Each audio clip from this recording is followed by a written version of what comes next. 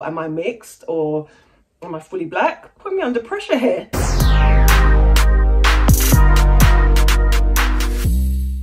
Hey guys, welcome back to my channel. I'm Miss Lauren Lee 11. Today I'm going to be answering the questions that you want answered. Last week on my YouTube community section, I was asking you guys to ask me some questions about hair and products and the stuff that I use. I'm going to be answering some today. If you didn't get a chance, guys, to put your questions down below to me, don't worry, I will do a part 2 if I get enough questions. Okay. So first and foremost, I'm going to ask the two questions I am asked the most. The first one being, what is my hair type? My hair type is between tiny bits of 3B, but majority of 4A, and I love my 4A curls. This is my hair at the moment in mini braids. I've had it like this for about a week and a half. Still looks quite neat because I literally have had it up like this the whole time. Some of my ends are coming out, as you can see. So my hair's gonna need to be washed and moisturized and re-protective styled for another week. So that is it. My hair is 3B, majority 4A. Second question I get asked a lot, where am I from? Or am I mixed? Or am I fully black? Okay, let me just start like this. My heritage is Jamaican. My mum and dad both come from Jamaica. However, I am African. And the reason why I say that is because I've done my DNA ancestry and I see where I am actually from. I am from Nigeria, Benin and Togo, Cameroon, Congo, and Western Bantu, i.e. the Bantu knots I had the other day, the shiny bumps, yes. And Ivory Coast and Ghana. And then the rest, guys, which is the mixture. I'm from Wales, Scotland, England, Northwestern Europe, Ireland as well. So that is my mixture, but predominantly African. Right, so those questions are out the way. So let me go to my questions. Got my laptop here in front of me. So I've got a question here. How many washes do I have to do with the shampoo to get hair grease out of my hair? One wash. People might find that a bit weird, but I don't lather my hair in hair grease. I wash my hair usually every 4 days. I don't put a lot of hair grease on my hair every single day, so therefore one wash of a sulfate shampoo will do. And that will lead me on to my next question, which is, what shampoo do I use? Now, the current shampoo I've been using is Tresemme Moisture Rich. I've been using this for a while. I have gone through shampoos multiple times, but I always keep coming back to Tresemme because I like the way it cleans my hair. It's just simply said, I like the way it cleans my hair, and also I detangle my hair with the shampoo in it. Some shampoos can be quite rigid and make your hair feel a bit matted. I have tried shampoos like that. This one has, I suppose you can call it slip. I suppose you can. However, side note, I am possibly on the hunt for a new shampoo just because there was some controversy in the news recently with the whole shampoo. I believe it was Click Store in South Africa, if I'm correct. I'm not going to go into detail on here, guys, so if you do want to look into that, then look into it, but Alright, so let's move on. What is your favourite hair product brand? Ooh, this is a good one. So for me to tell you the brand, I think I would have to tell you my favourite hair product first. Let's say for moisturising or a sealant, let's say, is Dax and Blue Magic hair grease. Those are my favourite brands for hair greases. For my styler, my gels, Lusters, S-Curl. I have to say I'm a big fan of Lusters at the moment because obviously they do have the pink lotion as well. I'm a fan of Lusters at the moment. Not at the moment, I am just a fan of Lusters. I do love what they do.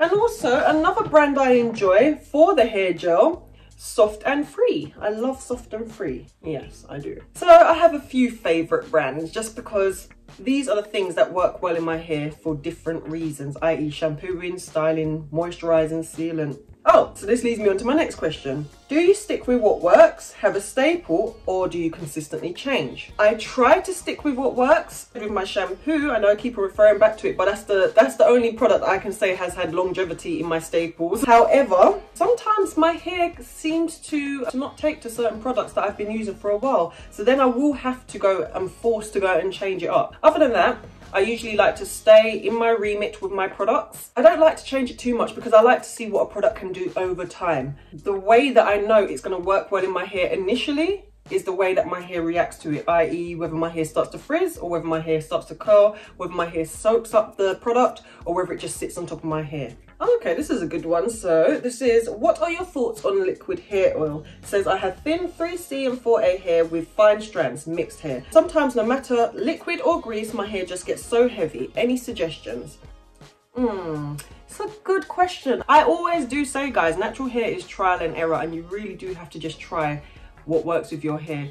I would say an oil that is light and possibly too light for my hair, but may suit your hair if you are a 3C 4A fine strands. Almond oil is quite good, but if you do have any nut allergies, stay away from it. Obviously sesame oil, same thing, stay away from it if you have any allergies. Another light oil, argan oil.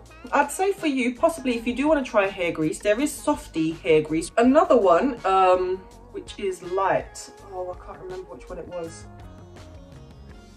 I can't remember the name of it. They're set like a pomade in the jar, but once you take them out, smooth them on your skin, you'll see it just kind of smooths off. There's not really any static for it to be sticky or anything, just smooths off the skin like an oil.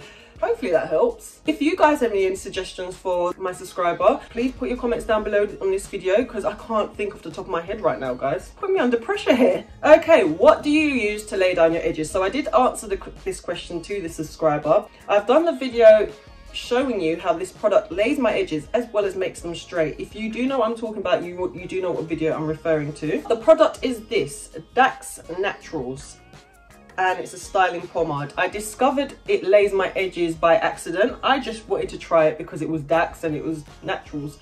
So as you do, pick up a product, figure it out. And the first time I used it in a ponytail. So I had my hair all smoothed back. I had my middle part in and my hair was smoothed down. When I took my edges out, they were dead straight and they were laid.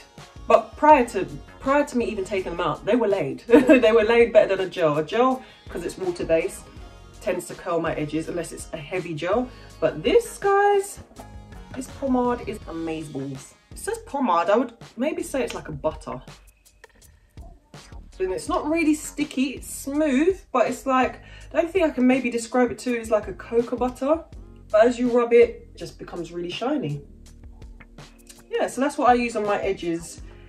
However, guys, do be aware, I have mentioned this in my last video, it does contain sesame seed oil. So again, if you do have any allergies. Hey, Miss Lauren, can the SKL Texturizer Gel be used with the pink lotion like you did with the activator? Okay, so this is the gel, my pink lotion. I think we should try a mini test here. As I've got a strand of hair out, we're gonna, might as well try. We're gonna have a little quick demo. Figure it out, because I don't know the answers to this question actually. Never tried it. Okay, so we're gonna use a little bit as the leave-in on the end. Okay, so let's put a little bit of the SKL gel. Yep. Not the best day to be wearing a black top, is it? Trying to do a demo. Oh, that's quite nice. Oh, wow, look at that. Yes, to that question, yes, it works, it really does. And the products mix so well. Okay, this is a good one. So I'm gonna have to get a bit technical here. So it says, can you explain your thoughts on using silicones? I haven't tried the SKL moisturizer because it has simethicone. Okay, now I've done a bit of research. I haven't dug too deep, but I've done a bit of research pertaining to this particular subject. Silicones are occlusive. So if you're not sure what that means, silicones create a barrier which stops other products penetrating into the strand. Simethicone is a mixture of dimethicone, which you possibly have heard of before, but it is mixed with silica gel, i.e. the simethicone. Silica gel, the only way I can really describe it, when you get a new product, you get a little packet like salt, tiny little packet. That's usually silica gel, and that basically absorbs the moisture if there was any on the product, okay? Dimethicone coats the hair and gives the hair shine and makes it less lackluster. However, it is water insoluble, meaning that it doesn't allow water to penetrate into the strand and sometimes can be deemed as hard to remove. I use shampoo with sulfate, so I don't have any issues with removing products from my hair, and I don't get product buildup at all. So silica, it says, I'm going to read this verbatim. So it says, silica is a vital mineral when you are shedding your hair excessively, leading to hair loss, and it also helps with both women and men for lackluster. and thinning hair. It is important to understand how silicone works to achieve healthy looking vitalized hair. Personally, I don't mind silicones at all. I know they're deemed bad for your hair, but my hair thrives with mineral oil and my hair thrives with silicones. I think it's personal preference. You have to go by what your hair is telling you. There are a lot of natural products that don't contain mineral oil, parabens, sulfates, silicones, and they do nothing for my hair. And my last question, and this is from my friend Carlos. How you doing? Okay, so what would be your most epic, I know that's your favorite word, favorite hairstyle you've given yourself since your YouTube journey? Can you choose a top 3? This is a good one. Yes, I can. I'm definitely gonna go with number 1 as my Bantu hairstyle, my Chinese bump. The reason why I say this, guys, is because it took me a while to wear this style, and that wasn't meant to rhyme. I saw a lot of women with this particular hairstyle and I was scared to wear it through fear of being judged, fear of standing out, fear of looking intimidating. I myself have been told I look intimidating, even though I'm quiet as a mouse and I'm shy as anything.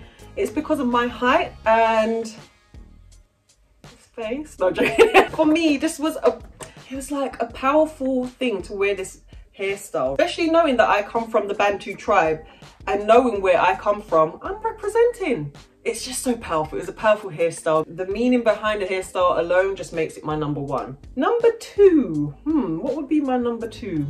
Let me look through my videos, because guys, I've got a catalogue of videos and sometimes your girl forgets what she done. I like my heatless blowouts, but that's not really a style, but I like my heatless blowouts. I'd say for my second style, okay guys, this would have to be my number 2 style, and the reason why it's my number 2 is because my Bantu is my number 1. Epic favourite style, because I've been wearing this style since I was 16. So my parting down the middle, my hair just pulled back into a ponytail bun, that is my style. That's my go-to style when I'm fed up on my wash and goes. That's my go-to style when I can't think of anything else to do. That's my go-to style because it keeps my hair tucked away, moisturized, and it looks so sleek and chic and beautiful. I like the wet look. I wouldn't say it would come in my top 3 because I don't find it's very easy to maintain. I think number 3 would be a style that I can use hair grease. So either a wash and go, protective style, something that I can use hair grease in, because it's like, if I don't put hair grease in, I don't feel that I'm finished. It's like making a sandwich, got the bottom layer of the bread, put all the ingredients in, and then you don't put the top layer on. That's how I feel. I don't put the top layer of hair grease on, I don't put the top slice on. That's how I feel. It's not finished. I need hair grease. And I've had a lot of people say they've gone back to hair grease. They love how their hair looks now, feels now, the length, the thickness, what have you. It's people's own preferences, people's choices. Let's let people be. Anyway, so that's my thoughts on that. I don't even see the controversy. Anyway, yeah. So guys, that is it for this video. I hope you enjoyed it. As I said, I can do a part 2. Then leave your comments down below, your questions I should say, down below on this video if you want a part 2, and I will do a part 2 for you with more answers, because then I'll have more questions. Yeah. Okay, so let me just check on this piece of hair that I just moisturized, this demo piece. Oh, look at that. Look at the shine. Ooh, my hair is absolutely dry. It's not even wet anymore. Look at that. It is shiny. It is curled. Okay, so I think I'm gonna have to do a video with that gel and that pink lotion. What do you think, guys? Alright guys, so anyway, that is it for this video. Don't forget to like and subscribe. You can go and check out my Bantu knot video from last week, and I will see you in the next one. Thanks for watching. Bye.